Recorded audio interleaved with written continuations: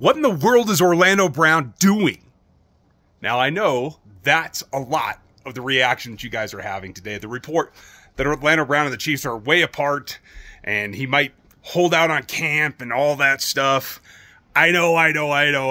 Everybody's fired up, and I don't blame you. But I just want to give everybody an update. I don't usually do news flashes like this. There are other channels on here that you should check out. Cole's one of them. But if you want real analysis of what's actually going on, that's why you come to RGR Football. Welcome. I'm Ryan. You guys know me. If you don't, analyst, former coach, former trainer, all kinds of stuff in this sport. And everybody's reacting today because of the report from Mike Garafolo, sorry, Mike. Because they should.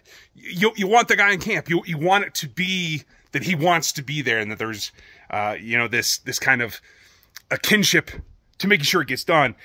From the outside, we always forget that this is a business, and this is part of the business right now. It is normal for these things to happen.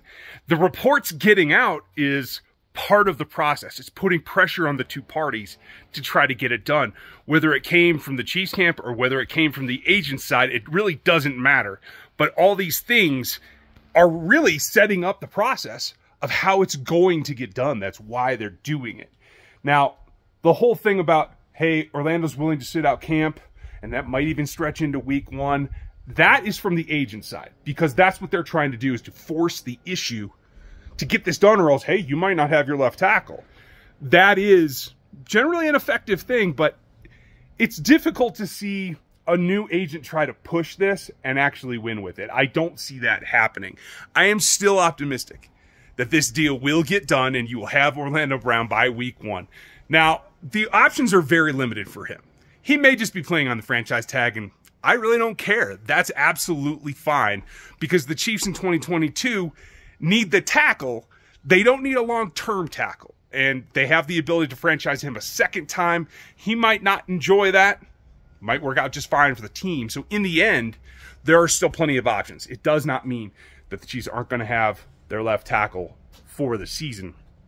So the hype that's going on here and that reaction off the top of this is really something that you got to take with a grain of salt, because in the end, the only option for Orlando Brown is because he will not be under contract, so he can't rack up fines, so he could sit out camp if he wants.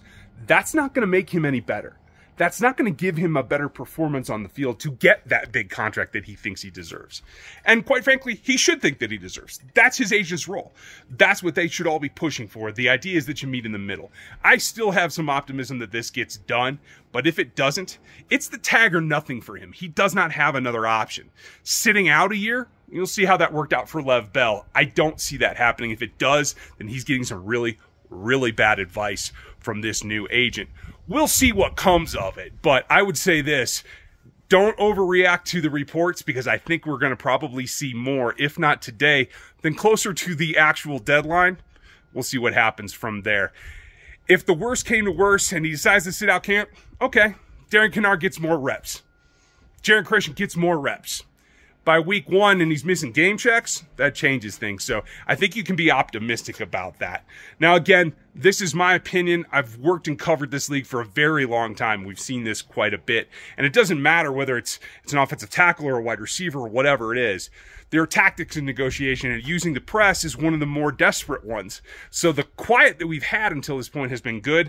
And now it seems that somebody's not getting their way and they're letting things out. That's pretty normal. I wouldn't be too worried about it as it stands right now. But we'll keep you apprised as we go forward. Again, if you want real analysis from people who understand the league, have done the film work, have done the coaching work, that's why you come to RGR. If you want news briefs and blogger opinions on things, you can go to the other channels.